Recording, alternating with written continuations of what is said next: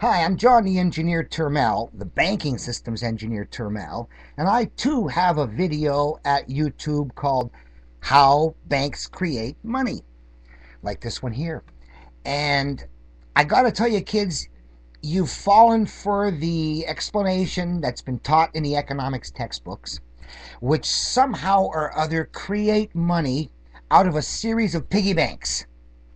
Now, a casino bank issues new chips and creates new liquidity in circulation, but a piggy bank does not.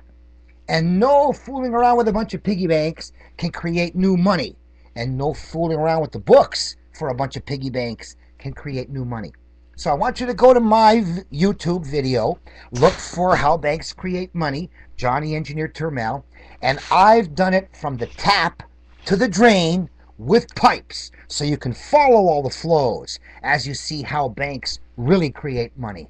So check it out, keep spreading the word, and if you can, check out my other fight right now, because we're trying to get word to the Davos World Economic Forum and to the Belém World Social Forum and get them to endorse an interest-free time-based currency pursuant to the Millennium Declaration Resolution C6 to governments to restructure the global financial architecture with an alternative time-based currency.